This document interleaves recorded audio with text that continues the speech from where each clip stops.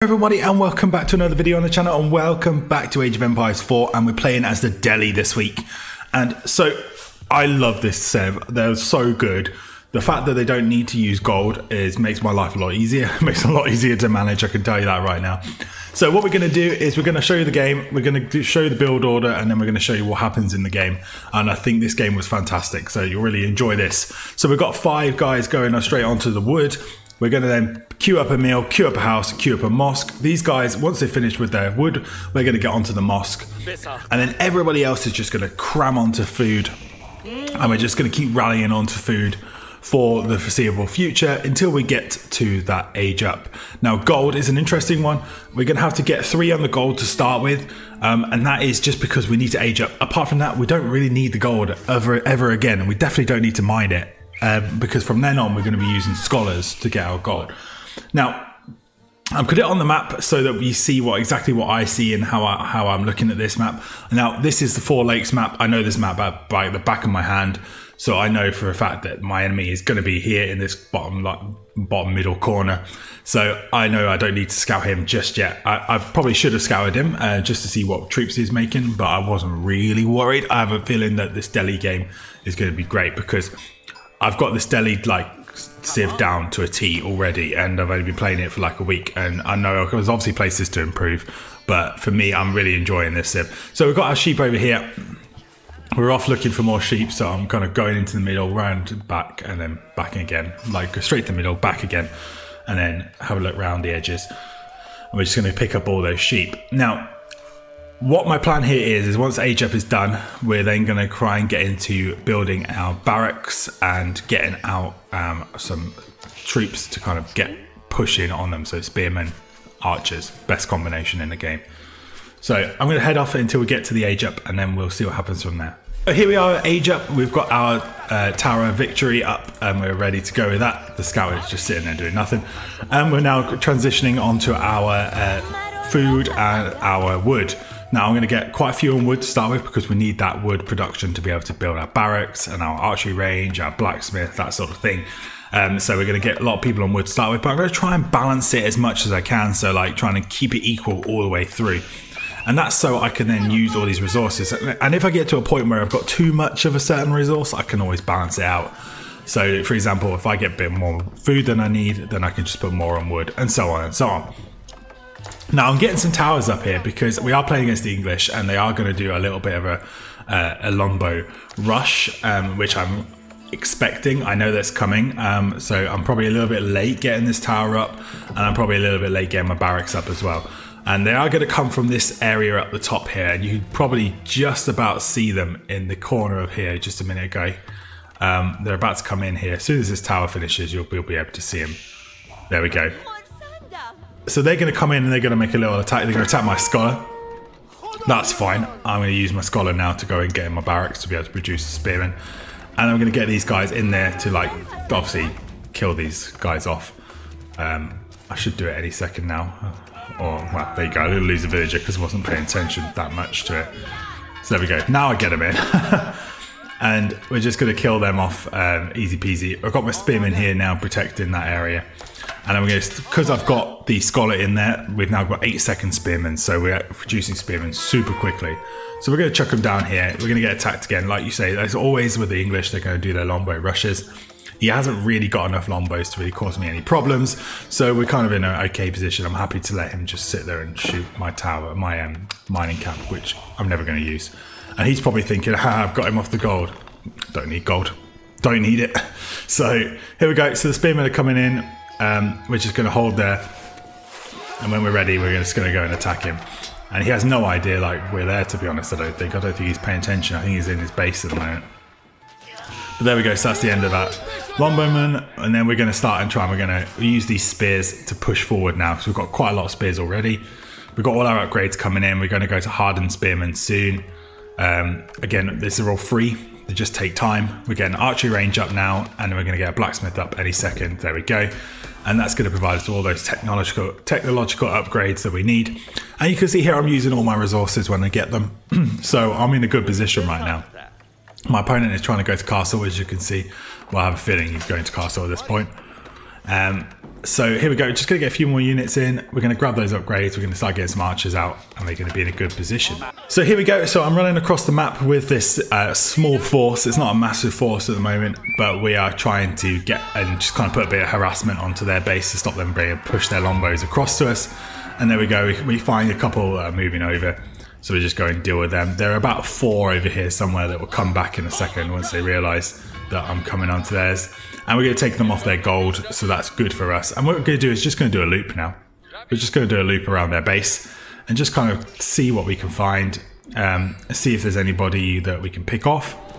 But I think we're going to do all right here for this game because we've now got our map control, which is nice. And here you go, there's the 4 that are coming to attack us. They won't be able to last long. We're going to push them straight back to their town centre. And that's another win for us. Now, at the same time here, I'm thinking to myself, like, why don't we just wall these guys in? Why don't we just wall them in? Like, why not? Why not wall them in? Like, we've got advantage here. We don't want their longbows to start going across map. So why don't we just wall them in? So I'm going to build a wall here. Like, and I never thought to do this ever before. So, and I'm actually so happy I did it because it was such a good, fun thing to do. There you go. There's the wall. And that's going to lock him in. I mean, it's not going to fully lock him in. We're going to do that later on. But I thought, why not? Why not? Then we can set up a staging post. I watched a video the other day from Valdemar where he created loads of archers, ran them through the gate. Obviously, the troops couldn't get through the wall, so he was shooting them from behind the wall. I thought, what a good idea. Let's use that. So here we go. So we just keep running around. We're obviously picking up sheep as we go as well because we've got the scout with us. And we're just going to see their base. So now we can actually see their base and see what they're doing. And we can just keep running around and just keep having a look. Now, we're getting these walls up pretty quickly as well, because obviously with the Delhi, they have this ability to make walls as units. So that's really good as well. And it's really cool. So we're going to get that up. We've got some more buildings going down, some more archery ranges. There we go, more barracks. So we get ourselves prepared. We're also trying to use up as much of our resources as possible. And there we go, we've got our little gatehouse going up as well. So we're in a good position, and he can't now. If he wants to come to our base, he's got to come through my army or go round. So we're in a real good position. So at this point, he tries to bring out all his longbows. I lose my scout, but not a big deal. And I just started to push him back as far as I can, just keep that pressure on him, stop him from getting out. And I lose quite a few spearmen here, but it's not that big a deal. I've got the archers producing a lot of kills in the background. We've got more guys rallying. So I do just run them back to their town centre. I don't want to take a fight under their town centre, so I do run back again.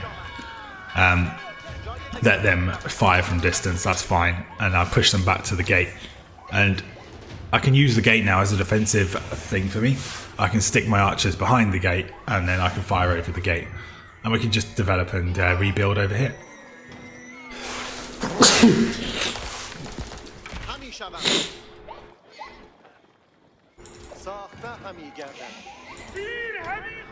Now the next thing we're doing is we're going to just keep building more of these walls to keep him in the base as much as we can. So for example, here we go, they're all getting pushed in here, we're getting over here as well. And the next thing we're going to try and do now is we're going to take the scholar out of the barracks and we're going to take these sacred sites, because I'm going to try and go for a sacred victory here. So while I was building this wall over here, I did get attacked by longbows. Not a great position for my spearman to be in. He obviously sees this as an opportunity to get through the fence, so he starts to build his battering ram.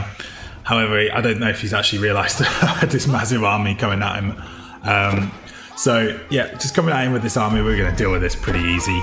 Obviously the longbows get a few shots away, but we push him straight back. And we close that distance between him and the longbows and makes the longbows pretty much ineffective at this distance. And then they're just going to get wiped, absolutely wiped. And we've successfully defeated his push. He's got 1 minute arms out of this point, which are not easy to beat with the units I have. But we'll start mixing in some other units when we get to Castle Age, which will happen pretty soonish. And there you go, we're starting to get our sacred sites with our scholars. So we're working into a real good position. Now we're going to have to fall back here because obviously these men-at-arms are a bit strong. So we're just going to get all our units back and we're going to get our archers behind the walls, which is what we want to do to protect obviously our our units. So we're just going to redevelop here and capture that last sacred site and get ourselves ready to go for that sacred victory. So we started to get ourselves up to Castle Age. We're building ourselves the compounder, the defender, to get that extra bit of speed. I think that's what it does. Oh yeah, that's it, extra bit of building speed and cost. So on for our towers and our buildings, our walls, sorry. So which is pretty good. So we're building another wall here to effectively finish his closing in. And we're just sitting here now waiting. So we're about to get a full raid coming from him in terms of like battering rams and things like that. So this could be quite interesting to see in a second. We've got our sacred sites and we're going for that sacred victory. So we're just waiting now for him to come at us. We've also built obviously our dock here. We're getting our fish. We've got plenty obviously of production buildings. And here we go. So he's going to come in with the ram. The ram obviously is probably the most deadly thing here. We need to take that down, otherwise it will take our wall down. If it takes our wall down, then he's effectively free. But we've got it down really easy, and now we just can deal with those men-at-arms. We are nearly at castle, so we should be able to start producing our own men-at-arms soon, and that will help us out a lot against them. And there we go, we've pushed them right back again, straight to their TC. They're going to have to attack for their TC, but we're going to not take that fight. We're just going to sit and defend. Because at the end of the day, we've just got to wait till the end of the minutes, and then we've won the game. So he has to come to us. So we're trying to use all our resources as quick as we can. You can see here I've kind of a bit over on gold and a bit over on wood. So we need to produce some more scholars. And we need to produce probably some more production buildings soon enough. We're still getting our upgrades slowly but surely. They do take a long time, 4 minutes each. So the next battering ram raid comes in. We're going to deal with that battering ram pretty easy this time. We've got plenty of troops. And at this point I decide that it might be wise just to see if we can put even more pressure on by building our own, which is what I do here. I start building my own battering ram. We've now got our men-at-arms coming out, as you can see. So we're looking like we're going to go on the offensive, which is what we're going to do here. It doesn't quite work out as planned, but it is quite fun nonetheless. So here we go. So we're going to get that battering ram and we're going to start pushing out into their base. However, we are going to get attacked back here, so this is going to be quite an interesting fight. But as you can see here, we've got our sacred sites, we've got our walls all up. We're in a really good position here. So here we come. He's got horsemen now to try and defend against us. Not really wise at all, to be honest. I know why he's trying to do that, to try and get the archers. But at the end of the day, it's not going to make any difference. We are going to lose in battering ram, unfortunately, but we are pushing him back and defeating his units over and over and over again. And he's nowhere near getting through that gate. So there we go. More horsemen coming to get slaughtered. And there really isn't much for him to do at this point. So, like, I mean, it is what it is. So I hope you guys are enjoying these videos. Don't forget, leave a like and subscribe to the channel so when I do put a new video up, you will get notified that video is available for more Delhi action this week. And I'm really having a good time. So let me know in the comments as well, guys, what you think about this, what you think you would have done differently. Have I missed anything obvious that I should have done? Like, what would you have done here? So let me know in the comments below. So we're just finishing off his last kind of group of troops, and at this point he's pretty much effectively dead, and the game is going to be over. Unfortunately, he's going to quit before we win the sacred victory, which is a shame because I would have liked to get a sacred victory, but it is what it is. But we've absolutely decimated him, and we've got so many troops. So the game is over. I think what we do now is we do go in one more time here with the Springold, just to deal with any battering rams that might come out. And I think, yeah, at this point, when you see that army there and you've got this army, it's not really worth a fight. So here we go. We're about to go in again. Get that 2 minutes to sacred victory anyway, so we were pretty much there. There's no way he's going to get to take down our sacred sites with only these troops, so we've effectively won anyway. But it's always fun to try and finish him off. So here we go. We're going to go and clear him out. The men-at-arms fall really quickly, and then all his lombos are just basically fodder for the troops now. There we go, all gone. Pretty much just wiped them all out. And that's it. Yeah, so that's it, guys. Thank you so much for watching. Hope you enjoyed that. Don't forget, leave a like, subscribe, and comment below, and I will see you on the next one.